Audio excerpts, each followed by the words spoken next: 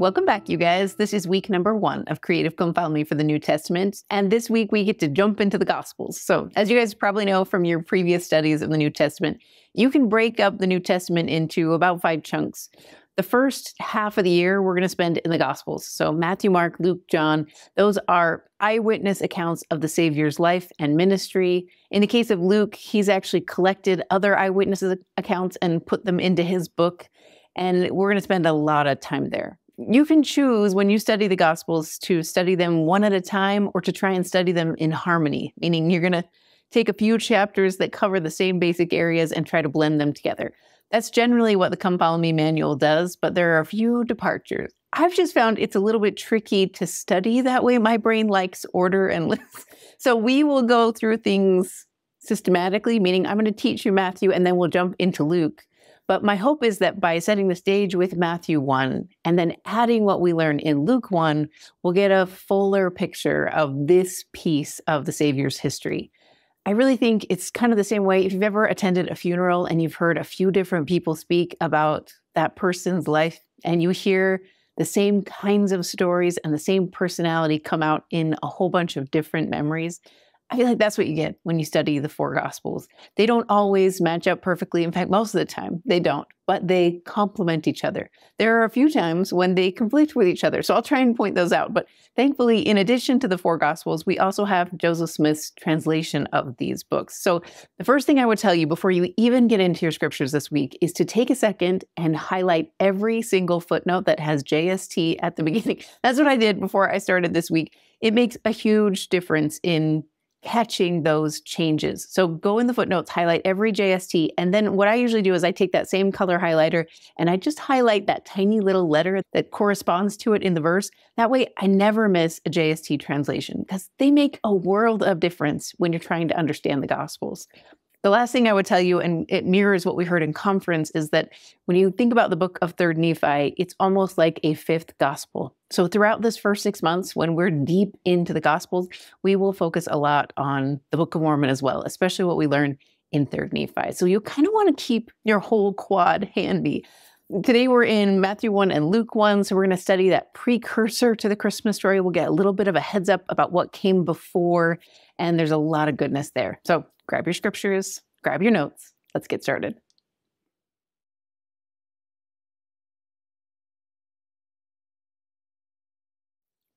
The reason I like to compare the Gospels to a really great funeral where you hear these different eulogies from different perspectives is that's basically what the Gospels are. They're all written after the life of the Savior.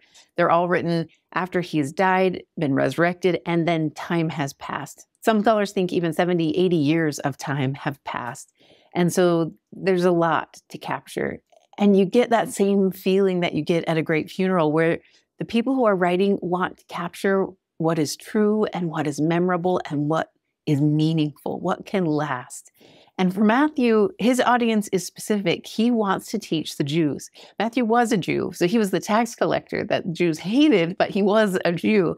And once he converted and left his tax collecting days behind him, his whole focus, at least in what he writes for us, is catered to the Jews, in converting the Jews of his day. And the best way to do that, at least from what it feels like when you study his words, is to teach them about how Jesus was the fulfillment of all of the law of Moses and all of the prophets that they've studied and loved their whole life. So he makes a lot of connections to the Old Testament. What I love about that as the beginning of the New Testament is it forms this lovely bridge.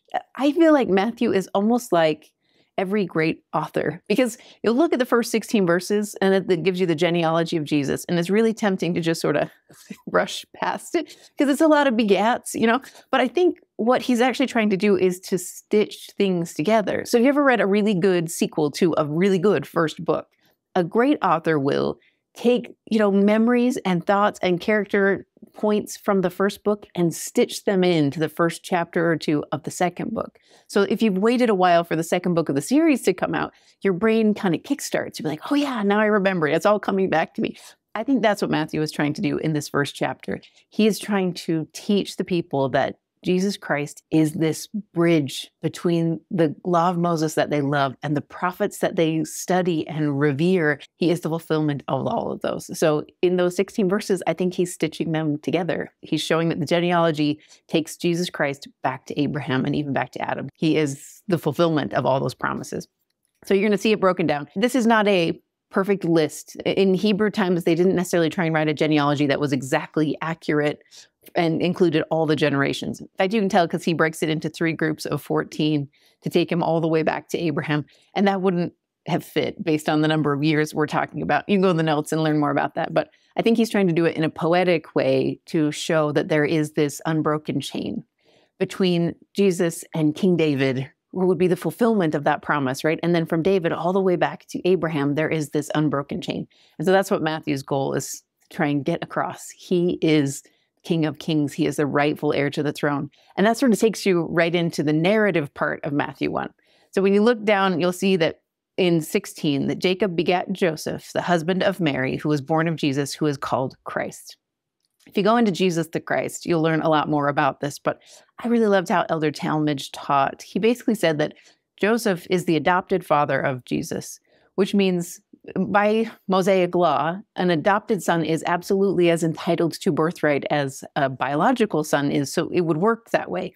But because of Paul's writings, we know that Jesus Christ is the literal seed of David, which means there must be more to that story. So the way Elder Talmage teaches it is that Mary's line would also be of this priestly, Davidic tribe, where he would have rights to the throne from Mary and from Joseph.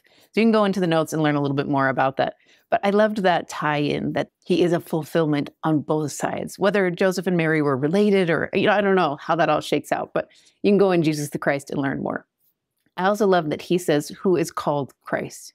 You want to think of Christ, at least this is how Elder Talmage teaches it, that Christ is more of a title than a name. So that's why he calls his book Jesus the Christ. It's almost like, Elder Nelson, the prophet. It's that same idea that he is a fulfillment of a role, and Christ is his role. His role is to be the Messiah, the anointed one. And you can go in the footnotes and see more about that. But I like the remembrance that Christ is not Jesus' last name. It is his title, and it is a title of dignity and majesty, and we have to give it a little bit of weight. Okay, when you go into the story, you're going to see that Mary was espoused to Joseph. So in Jewish tradition, you can go into the notes and learn more, but basically there were 2 parts of every engagement. At the beginning, usually before the bride even hit puberty, the parents would agree to this union.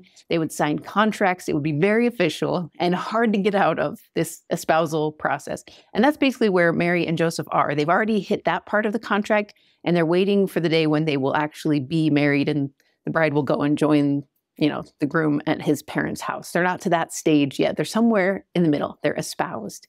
And in that espousal process, Joseph learns of Mary's state. So in 18, you see that before they came together, so before they lived together, before they were a couple, she was found with child of the Holy Ghost. And then in 19, then Joseph, her husband, being a just man and not willing to make a public example, was minded to put her away privily. So at some point, Joseph comes to an awareness of Mary's state, that she is pregnant. And because of the good man that he is, he seeks to end this engagement without any repercussions towards her. There will still be repercussions. And I think maybe because he knows she will face gossip and she will face all kinds of struggle in her life, he hopes to not add to it. So he seeks to put her away privily. For me, that just teaches me something about Joseph. There must be some profound reason that God the Father chose Joseph to be the father who would raise Jesus, who would be Mary's helpmeet. There's some reason that pair is together. And I think even though Joseph isn't the biological father of Jesus Christ, God the Father is.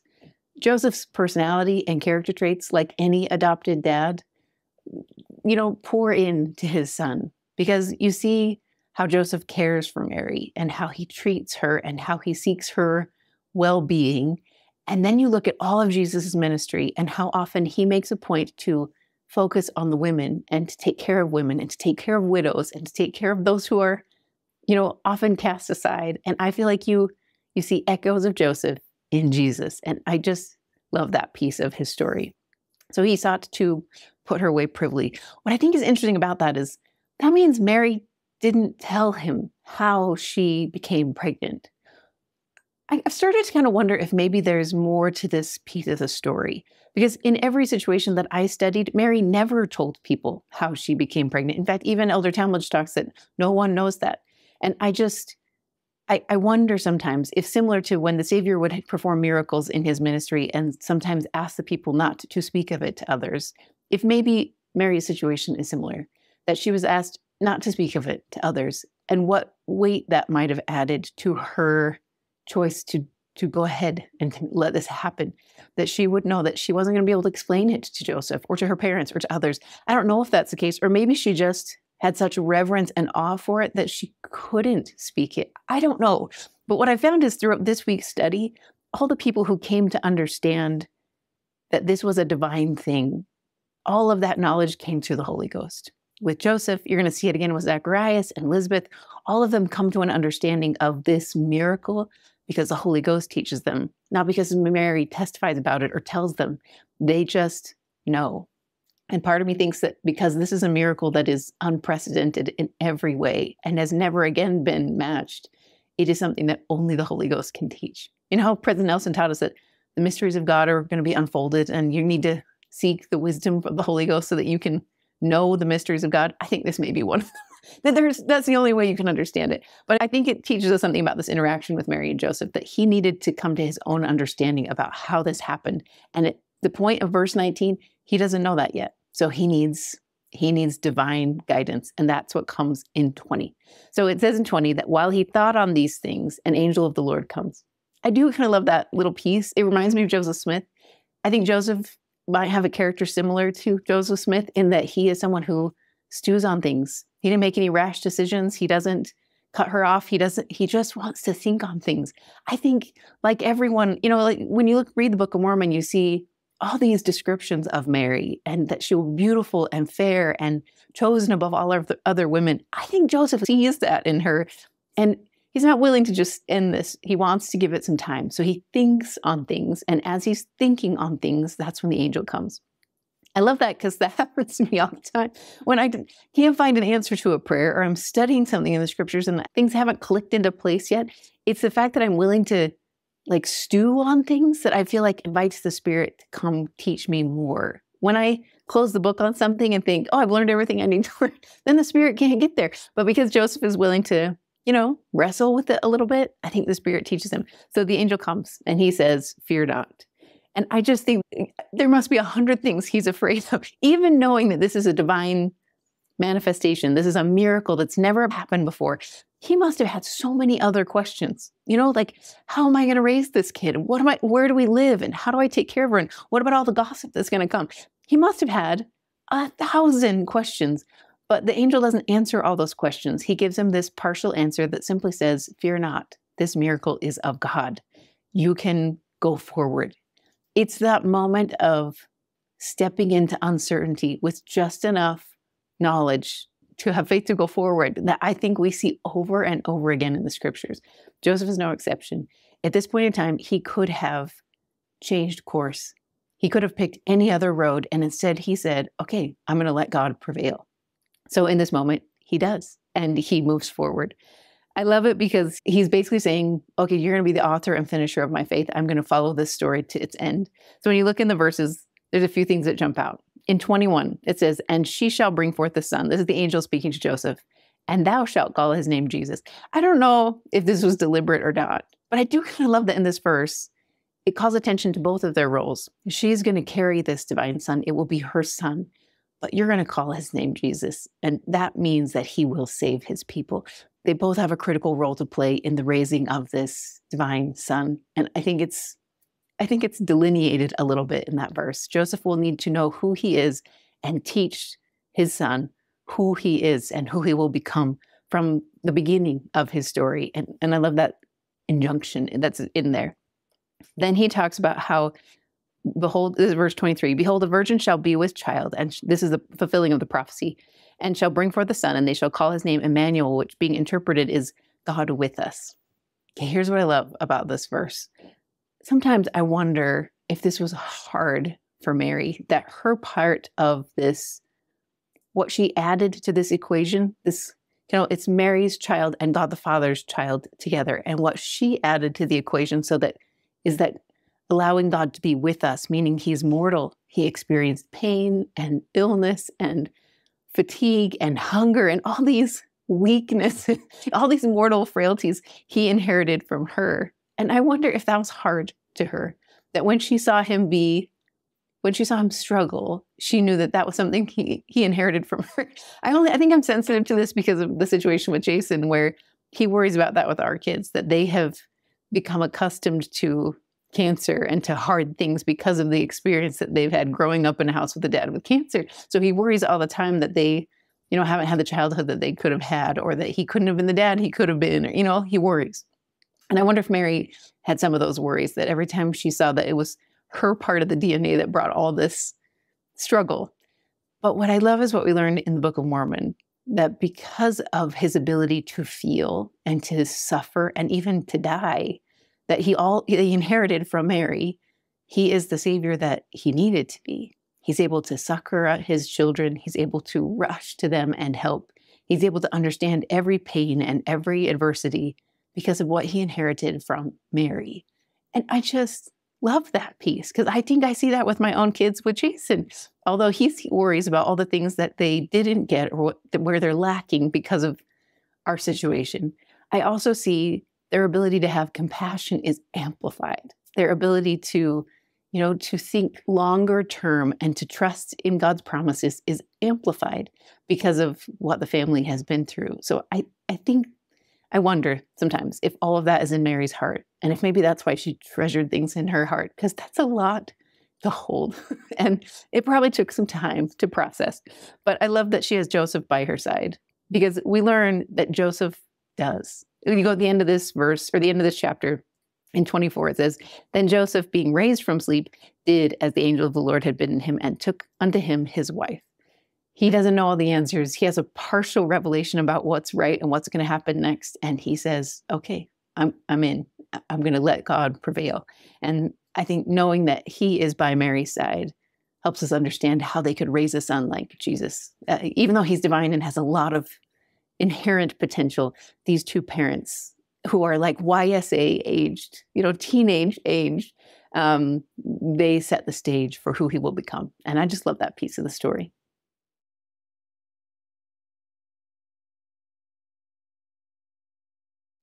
If Luke were going to stand and give a eulogy at a funeral, I feel like his would be the one that makes you laugh and brings out the heart. And then by the end, you're in tears, because Luke's focus is a little bit different. His audience is the Gentiles. In fact, Luke isn't an eyewitness of the Savior's ministry. He is someone who seems to be almost like a journalist. He's someone who went to eyewitnesses. Like, it sounds like he must have talked with Mary. He must have talked with some of the apostles, and he wrote down their accounts. And he gives us a preface about his goals in the first few verses of Luke 1. But Luke himself is a Gentile who converted to the gospel of Jesus Christ, and he'll become Paul's missionary companion. And he has just a softness to his words. A lot of people think he's a physician, and he puts a lot of emphasis on the Savior's compassion, especially for those who are weak or vulnerable or sinners, anyone who is on the margins. Luke puts a bit of a spotlight on how the Savior cared for them. So you're going to love the book of Luke. But here's some differences to Luke 1. This is a bigger chapter, so I'm going to break it into a few chunks. But first off, you get a preface. So where Matthew kicks right into the genealogy, Luke does things a little bit differently. He'll save the genealogy for a couple chapters from now. And in Luke 1, he gives us a preface about why he's making this book. So if you look in verse 1, it says his whole goal is that there are other accounts out there circulating. So the book of Matthew and the book of Mark are probably already in existence, and he wants to add his understanding and his witness. And so his hope is that what he will capture is what is surely believed. But if you look in the footnotes, it says that a better translation of that is fulfilled. He believes Jesus Christ fulfilled all the law, and he wants to capture it. So his goals are similar to Matthew's. He just has a different audience. So he teaches differently. So he talks about that. He also talks about how he's going to gather eyewitness accounts, those who saw him firsthand and knew his heart. He's going to capture their words and their stories. I love what you see in 3 as well, because he basically clarifies that this is something he just decided to do. There's no angel that comes and says, Luke, I need you to make an account and gather all these stories. We have no record of any kind of, command. What we have is a man who sees all these good stories and says, I want to capture them. I feel like it's a fulfillment of what we're invited to do, that we're invited to be anxiously engaged in a good cause. When you see an opportunity, you're supposed to jump at it and do good. And so that's kind of what you see in 3 is he says, it seemed good to me. It's not that he was commanded, it just seemed good to me. So he decides to write down what is true. So I feel like before you flip the page, this is another spot where you really want to pay attention to the JST, because what Joseph Smith adds to this very first little tiny part of page 1 is he focuses on the testimony of Luke being a witness, that even though Luke is not a firsthand account, he didn't see these things with his own eyes. He is someone who fiercely believes in the testimony of others. And Joseph Smith points out that that is enough. I love that because of what we read in the Doctrine and Covenants about spiritual gifts. He talks about how one of the gifts of the Spirit is to believe on the testimony of others. And Luke is kind of a perfect example of that. His testimony, that is of others' testimonies, is absolutely valid and used and needed. And I think that's important for us because there's a lot of experiences that I have not had. I haven't seen angels. I haven't had a lot of the things I've heard other people experience, but I can believe on their words and testify of what they have seen and what they know. And that's just as powerful. And Luke is a good example of that spiritual gift. Okay, so when you flip the page and you get into the Gospel of Luke, some of the things you're going to see is his goal is that we might know. So if you look in 3 and 4, he wants us to have a perfect understanding. He's saying he's coming from a whole, perfect meaning like a complete understanding of the character of Christ, and he wants to pass that on to us. In fact, he wants us to have certainty. That's what you see him for, that thou mightest know the certainty of those things. That's his goal. So he's going to teach it differently. You're going to understand the compassion and character of Christ differently because of what Luke adds to the story. When you go a little bit further in, you'll see he teaches us the story of Zacharias and Elizabeth. And we just covered this in the Christmas lesson because I couldn't resist, but I'm hoping to draw attention to some other things as well. So a few things that caught my eye this time. Because remember, the scriptures never close. Like every time you think you know the story, you go back and you study again, and there's a bunch more to learn. So let me show you some of the things I learned this time when I studied the story of Zacharias and Elizabeth. First off, I love the way it's described that they are both righteous. So if you look in 6, remember Zacharias is a priest and his wife is barren and they're both older. And it says, and they were both righteous before God, walking in all the commandments and ordinances of the Lord blameless. This is important for 2 big reasons. First, because oftentimes barrenness was seen as a sign of God's disfavor for you. So the fact that Luke makes it clear right up front that these were 2 good people who just simply didn't have all the blessings that they wanted. They wanted a child and they hadn't had one yet. And your heart kind of breaks for them, kind of the same way it did for Abraham and Sarah and Hannah and so many others in the scriptures. But what I thought of this time as I was studying is, I wonder if that adversity that they were facing, the lack of blessing, where they wanted a son and it was this righteous desire and they hoped and prayed for it, is actually what allowed them to be righteous, walking before God. I only ask or say that because I found that in my life. When you are desperately seeking an answer to a prayer or a blessing that has somehow been withheld, you stay really close to the Lord because you pray for it often and you hope and you anticipate and you study when it's happened for others and you lean on that hope. And I wonder sometimes if this withholding of a blessing is actually what created their faith. And there's a kindness in that from the Lord.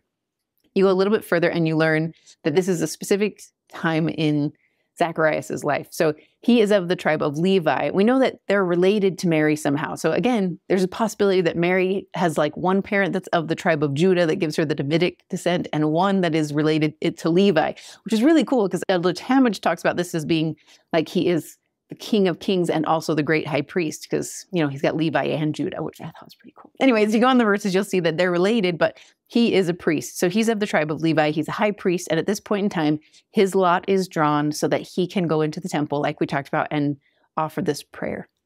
This is a very rare circumstance. The tribe of Levi is huge at this point in time. So each order of the tribe of Levi only gets 2 times a year where they get to go in, and most of the orders have hundreds of priests. So that he gets chosen for this one is pretty remarkable. And he gets to go in and he gets to say a prayer at the altar of incense. So that's that altar that's right in front of the curtain that separates the Holy of Holies and the holy place. And he's in the holy place with the menorah here and the table of shewbread, and he's right in front of the altar of incense. And he's in this sacred spot that he only gets to go in maybe once in a lifetime. And in this once in a lifetime opportunity, an angel appears. And he has an answer to a prayer that Zacharias hasn't even vocalized. And I love that piece.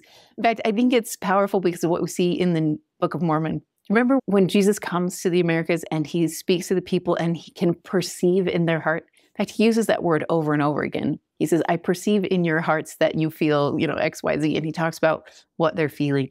Zacharias hasn't voiced his prayer, but because he's lived a lifetime of diligence and goodness, the Lord knows it. And he answers it through this angel. The angel is Gabriel, and Gabriel answers a prayer that Zacharias hasn't even uttered. And I just love that. I think it teaches me something about prayer, that there is something powerful in diligently asking God all throughout my lifetime for the blessings that I seek. And at some point in time, when the time is right and the will of God is right, the answer will come, even if I haven't asked for it that day. So I loved what I read about Zacharias there. Some other things you're going to see is that fear falls on him. I actually really love this word choice. I hadn't thought of this before this week, but when I was studying it, I'm like, I wonder why they use the word fell upon him. But the more I thought about it, the more I thought, actually that fits, because fear is something that adds weight. We see this literally with Peter when he's walking on the water, that fear falls upon him. He sees the waves and the crashing and he fears, and that fear holds him down. It actually adds weight and he starts to sink. We see this in so many circumstances in our own lives. When we give into fear, we feel weight and heaviness. And faith is the opposite, right? Faith elevates and lifts. And in this moment, he feels fear. So it falls upon him. And then you see the promise. So the angel, who probably sees that he is in fear, wants to lift. He wants to take that weight off his shoulders. So he tells him, let me tell you why I'm here. Like, I'm here to answer the prayer that you and your wife have been offering for decades. And it's going to be joyous, not just because you're going to have a son, but because he will become John the Baptist, who will be this forerunner to Jesus Christ. He is a son that has a great work to do. So the rest of the verses talk about that great work that will happen. You can go in the notes and learn all about it, but that he is basically a fulfillment of prophecy, that he is going to fulfill all those Abrahamic promises. This must have been staggering to Zacharias, because you guys, there hasn't been a prophet in the land for over 400 years. So to know that all of a sudden today, a new prophet will come and he will be of you. He will be your son. So he's a miracle in lots of different ways. And it must have just blown Zacharias' mind, because his response is not so great. So he responds to the Lord or to the angel Gabriel and says basically, like, how will this be? So in 18, he says, whereby shall I know this? When you go into the footnotes on this, it takes you way back to Abraham. And when he is promised that he'll get to the promised land and he'll be able to inherit it. And he says, like, how will I know this? And the Lord gives him understanding. And in this situation, you don't get that. Zacharias doesn't get a second. He's basically either asking for a sign or asking for a second witness so that he know for sure this is real. I guess the more I studied it, the more I started to wonder that maybe what Zacharias is fearing here is not so much whether this is real and can actually happen. I wonder if he worries that he can be the father that this great prophet will need, because he's old and doesn't know how long he'll be alive, or he doesn't know how long his wife will be alive. And maybe he's worried that he isn't sufficient to be the father of this great man. I don't know. But whatever his fear was based on, Gabriel comes back pretty strong. So Gabriel basically says to him in 19, and the angel answering said unto him, I am Gabriel that stand in the presence of God. I was sent here to tell you these glad tidings. That's his response. And because of his lack of faith in that moment, there is this period of consequence. And we talked about this a little bit before in the Old Testament, but he essentially has 9 months of time to think about his choices where he can't speak. The Lord didn't take that blessing away. The baby will still be born of his wife. The miracle will still happen, but he has this season to think on his choices. It's the same way I picture Peter's boat ride back to the shore. Like when he got back in the boat and he's all wet and he's frustrated that his faith was not sufficient, that boat ride back was time to think. But the Lord didn't get to the shore and say to Peter, I gave you your chance, you're out. What the Lord always does with all of his disciples who have moments of weakness where fear falls on them, as he says, your faith could have been better. Let's do better tomorrow. That's discipleship, you guys. He continually invites us to just try it again. And so Zacharias gets a chance to try it again. I love this with Elder Holland, because I was reading his book recently, and he talked about how this moment where Gabriel says, I am Gabriel. He said, as an apostle of God, he wishes he could say this sometimes, that people who question whether there could have been a first vision or question whether the Book of Mormon could be real, he wishes he could stand and say, like, I am Gabriel. Do you know whose church this is? Do you know who Joseph Smith was? Like, he wishes he had that. You can read the quote in the notes, but there is a weight to Gabriel's answer where he's like, oh, you didn't understand. And so you're going to need some time. So, when you picture that narrative of God as the author and finisher of our faith, I feel like had Zacharias said, okay, the same way Mary does, be it unto me according to thy word, let God prevail, then a certain path would have opened up for him. But because he feared in this moment, a different path opens up. It's a 9-month delay of sorts. But the GPS is just rerouting Zacharias. He's going to get to the same place where he's going to be the father of John the Baptist. And he will, because of this 9-month waylay, he will be a better one. He will be a stronger father for John the Baptist because he will come to know God in that 9 months of silence. And I think there's power in that, to remember for all of us to remember that even if we fear in that pivotal moment when the Lord needed us to step up, he will open up a new route. He will reroute us back to where we need to be. It might be longer and it might be harder, but we will be rerouted. And I love that you learned that from Zacharias. When Gabriel comes to Mary 6 months later, things are very different in Mary's circumstances. She is not in a temple, not in a holy place. She's not a high priest. She doesn't have all of that scholarship and learning behind her. She is in a different spot. She is a young girl from Nazareth who has this incredible encounter. And I just love the way it plays out. She basically, the angel comes to her. We don't know the circumstances. I like to picture her outside. Maybe that's just me projecting. But, the same way we have a lot of cool stories about people who are out in nature and they experience something profound. That's kind of how I picture Mary's circumstances. And she learns from the angel who she is. I love that she learns this first. Before she learns that she will be the mother of the Son of God, she learns that she is seen by God and that she is favored. So if you look in the verses, he comes to her, the virgin's name is Mary in 27. And then in 28, the angel says, Hail, thou art highly favored, and the Lord is with thee. Blessed art thou among women. I picture Mary as someone who has a lot of spiritual gifts. We don't know this about her. We don't have a lot of verses about Mary in general, but we know she is chosen to be the mother of the Son of God. And that would make her a pretty elect spirit generally. And I wonder if she is a Hebrew girl, which means she would grow up all of her life learning that there would be a Messiah who would come. And they even knew that he would come from their tribe, from the tribe of Judah. So she would have gone and learned from her parents, her mom and her grandma, that somebody was going to have this child at some point in time. And I wonder if every girl, in fact, I read a book from Camille Frank Olson that talked about that every Jewish girl, especially of this tribe, would probably have grown up hoping that they could play a part in that miracle. And I wonder if Mary's there in that situation, because when the angel comes, I don't see her as afraid as much as I see her eager. Let me explain why. So when you go on the verses, you'll see that he says that she is blessed among women. Blessed art thou among women. What I love about this piece of Gabriel's prophecy towards her is he basically says to her, before he mentions the Savior at all, or that she will be the mother of the Son of God, that she herself is valued and seen by God, that he is with her at this point in time. He has always been with her. And then you can see how. So if you look a little further, it says that she's troubled because she doesn't know. Another word for that, or another translation of that, is startled. She's startled. So remember, she's not in a holy place. She doesn't, and there's really no precedent for people in the Bible, for angels coming to women. In fact, only 2 times in the history of the Bible does an angel speak to women. So there's no precedent for this, as opposed to Zacharias. There's a lot of precedent for his situation. Hers is unique, and so she's startled by it. And he says, fear not, Mary, for thou hast found favor with God. I love this because basically what we understand about Mary, she's pretty young, right? She would be, for most scholars that I read, said somewhere between like 15 and 17, somewhere in that range, possibly even younger. So she hasn't had a lot of time to be a devoted disciple of God. She's young. The same way Joseph Smith was young and the stripling warriors were young.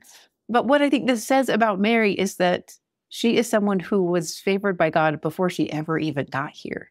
She is someone who's proven herself in the premortal world because she hasn't had enough time to establish herself in this one. So there must be more to her story. There's another quote from Elder Talmage in Jesus the Christ about Mary and how she must have been an elect spirit in order to be chosen for this role. She, like the way we talk about Eve in the premortal world, Mary is someone who is remarkable. And so I think you see a little bit. I think this is what I feel like my job is as a parent, is basically to open up the view of my kids so that they don't just see themselves in this limited mortal space, that they see that they are a person who existed long before they were born into this world and who will continue long after it. They are bigger than what this mortal body and mortal experience feels like. And I feel like that's what Gabriel is trying to say to Mary. You are so much bigger than just this little girl from Nazareth. You have such a great work to do. So he goes on and he shows her how. And her response to this is, how? Kind of like we talked about last time, I really think this is a logistical question. She's not doubting that it can happen. She believes in prophecy. She believes that these scriptural promises can be fulfilled. She just doesn't know how, because she's a virgin and she's espoused but not married, and she doesn't see how that's going to be possible. And so the angel answers her. It can seem unfair that Zacharias gets 9 months of quiet when he asks basically the same kind of question. But Mary's, I feel like, is a little bit different. I also think Mary's situation is different. We learn from the Doctrine and Covenants that, great responsibility comes when you've been given great blessings. And Mary's situation and Zacharias' situation are pretty different. They're what the Lord expects them to understand and to know would be different.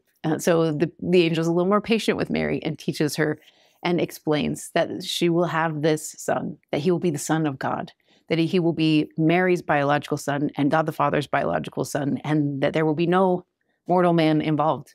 And that's critical for our doctrine because it's not taught that way in every other doctrine. So it's critical to understand and teach your kids this week that we believe that Jesus Christ is the literal son of Mary and God the Father. And you can go in the notes and see a lot of prophetic quotes about it. But this is unprecedented, right? It's never happened before. And Mary, who's facing a miracle that is bigger than any miracle that anyone has ever known, says, okay.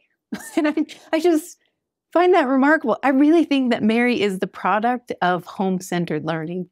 She didn't get to go study in, the schools. She would have been taught at home about prophecy and about scripture, and she believes. The same way the stripling warriors in a similar spot who were facing ridiculous uncertainty in a battlefield say, I don't doubt it. My mother knew it. And so they go forward. And that's what Mary does. Be it unto me according to thy word. I don't see this as a passive, okay, let it all come. I read this as eager. I see her as someone who probably always felt like she was something special or that she had something to do for the Lord, but in her circumstances, couldn't figure out how she could be that person. And now lights are going off. This is how I feel about Mary. I don't think she's just this quiet, passive person. I think she is someone who knows who she is and wants to plumb the depths of what the Lord sees in her. I see her as like this eager person who wants to fulfill. So when she says, be it unto me, it's like, okay, let's go. She is a strong woman in my mind, even at this young age. And so she's excited, and the first thing she wants to do is go. Because basically what the angel Gabriel teaches her is that almost as a witness of, I know it's crazy to believe that God can do impossible things, but let me tell you about your relative, Elizabeth. And so he teaches her about Elizabeth and this other birth that's happened when Elizabeth is so old and well past the time when anyone would have expected it. And so, of course, the first thing Mary wants to do as soon as she learns about her role is to say, I want to go see my cousin. So that's what happens next.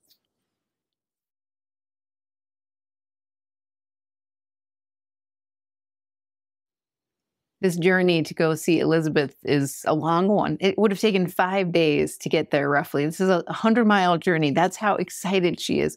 And again, I wonder if sometimes it's because she couldn't explain this to anyone else. She couldn't tell anyone else what had happened, But I wonder if she hopes that Elizabeth will know, or maybe she just wants to rejoice with someone else who understands miracles the way Mary does all of a sudden.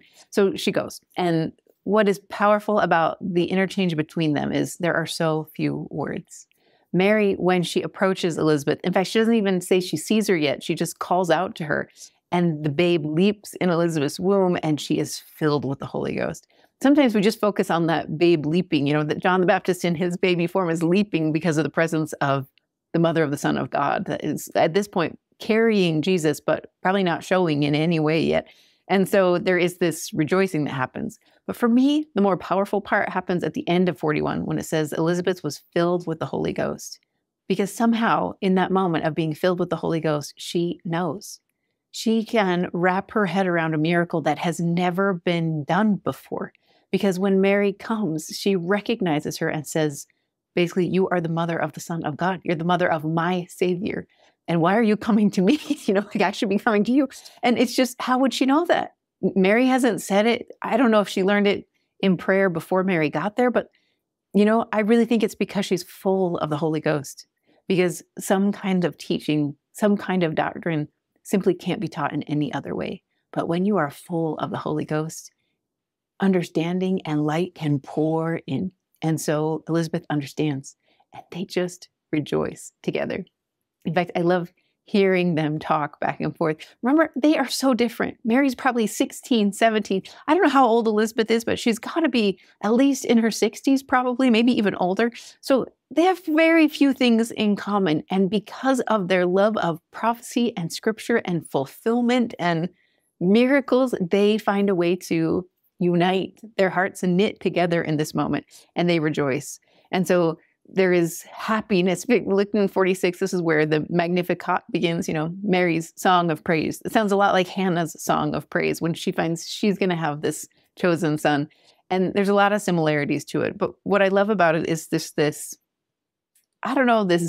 jubilance to it. Mary is not, she has had a few days at least in the course of this journey to think about the ramifications of her choice to let this happen. And she's not afraid. For me, I think if I was in this situation after 5 days of travel, I would be thinking of all the things that could possibly go wrong and how I'm not good enough for this. And, but that's not Mary. Her character is one of like, okay, let's do this. And so she's excited and she prophesies and teaches Elizabeth. And so they rejoice. She talks about the great things that have been done unto her. We don't know how this happened. We don't know how the conception happened. There is no record of it. And I think that's on purpose. There's reverence to that event, and Mary keeps that in her heart. But she does rejoice about the great things that have been done unto her.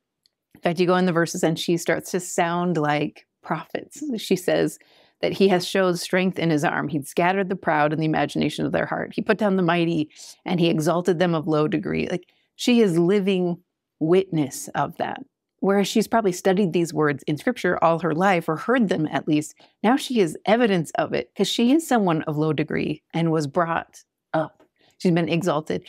And you almost start to feel like you're reading the Sermon on the Mount. It's got those same echoes. And again, I think Mary is the teacher of Jesus. She would be the one who would teach him all of his young years. And so when you get Mary's testimony and Joseph's testimony and the divine nature of Jesus Christ, you start to see how he becomes the Savior that Luke will write about, this compassionate Savior who loves the meek and loves the poor and seeks after the sinner. And, you can see how Mary and Joseph's testimonies combined to create something beautiful in this son that they raised together.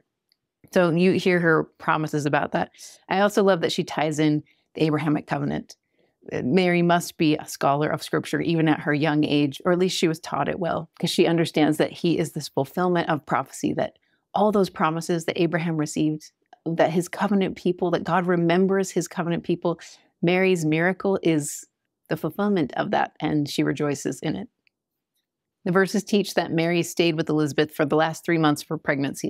In fact, most of the scholars I read said you shouldn't really take the verses in chronological order. It says that Mary left to go back home, and it makes it seem like she left right before the birth of John, but most scholars I read think that's not likely, and that Elizabeth was probably a bit of a mothering mentor for Mary, so she could see this process play out in front of her and get some help along the way. But I loved thinking about what those 3 months must have been like.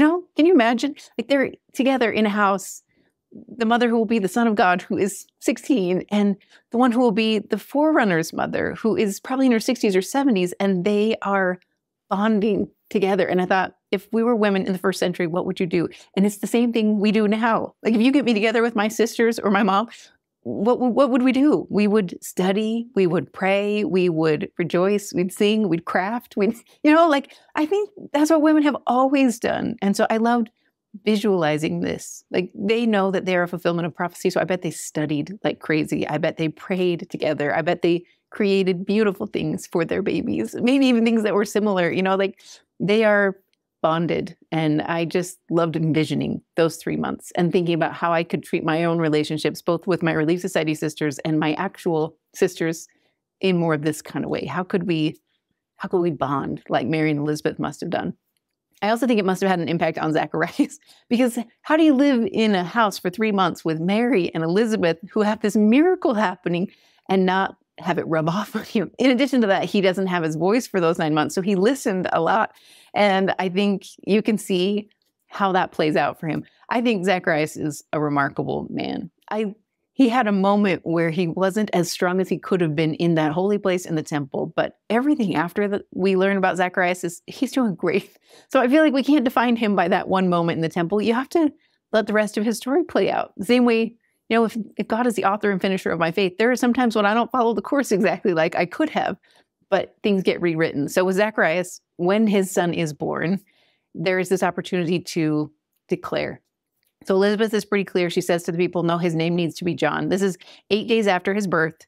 And when they come to circumcise the baby and to give him a name, and they have choices, right? In this point in time, he could choose any number of names. He could choose to name this child after himself. But I think the last 9 months of quiet, and maybe even the last 8 days, because for me, if I were Zacharias and even Elizabeth, I would have assumed that as soon as the baby John was born, that I would have my voice back. That would be the fulfillment of the prophecy. So I wonder if those 8 days between John's birth and the circumcision day were a little scary, if they wondered how they were supposed to show that they really believed.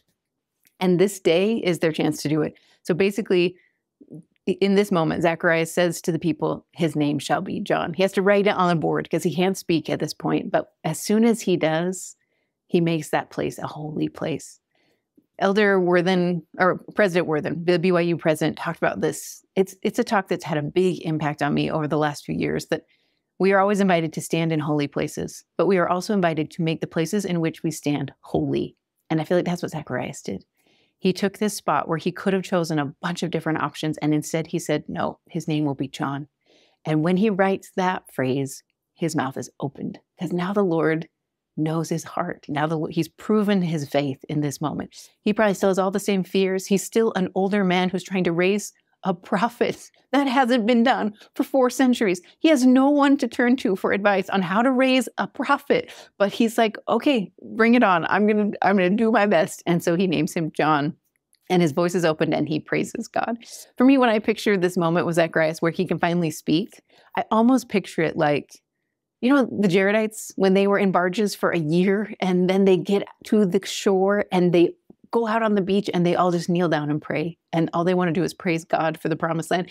I always picture myself in that moment. Like I would have been so relieved to be off the boat that I can't even imagine I would have knelt down and prayed. But I think when you're in this, he's basically in a barge of silence for 9 months. And he's had a lot of time to think about how he will act in this moment. And so he praises God. That's what he does for all the rest of the verses. He praises God and he gives his son this beautiful blessing.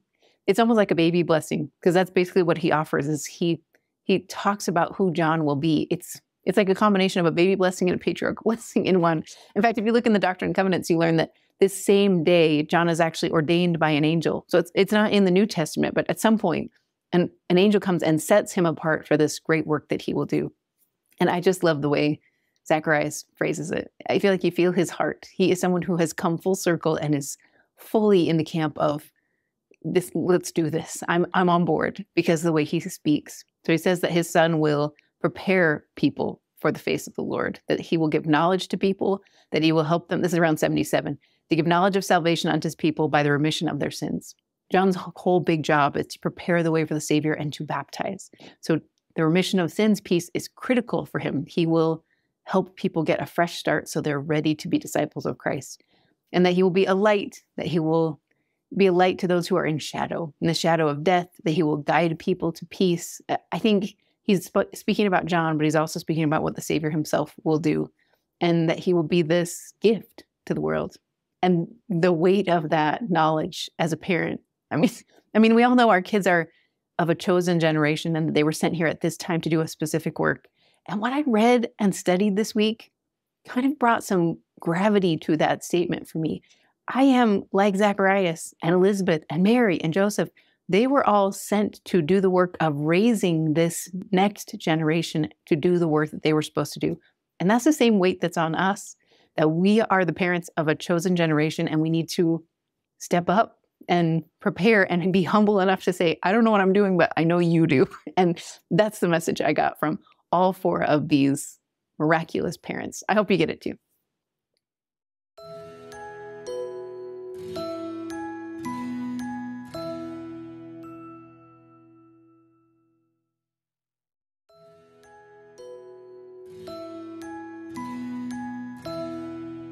Welcome back, everybody. This is the creative side of week 1.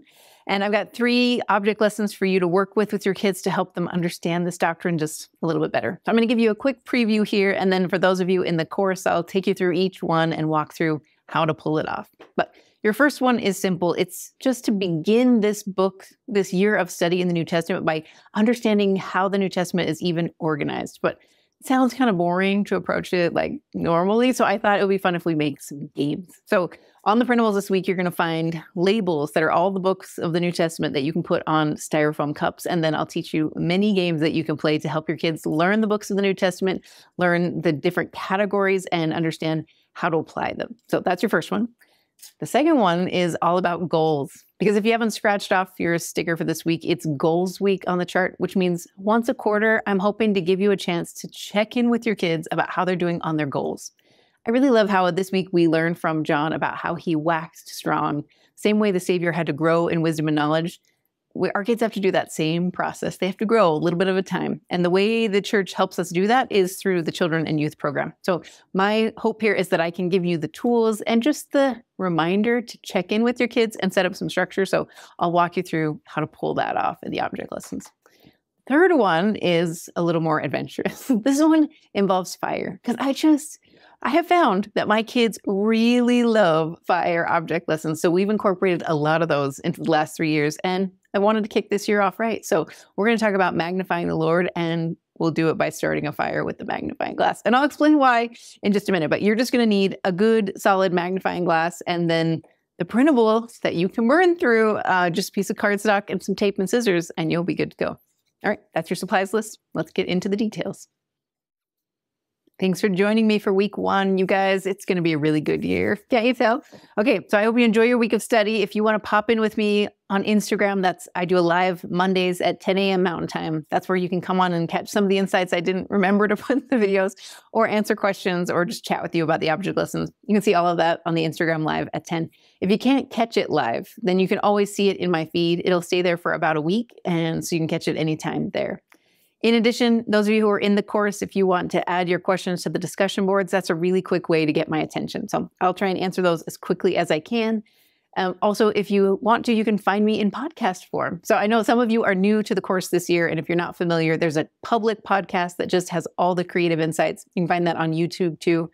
And then there is a private podcast that's for the subscribers that has all the insights, all the creative, and the links out to all the notes. So if that's an easier way for you to consume the content, just come reach out to me via email or on the discussion boards that I will send you your private link and get you all hooked up. But otherwise, enjoy this first week of deep study in the Gospels and get yourself ready for week 2, because I promise you're going to love it.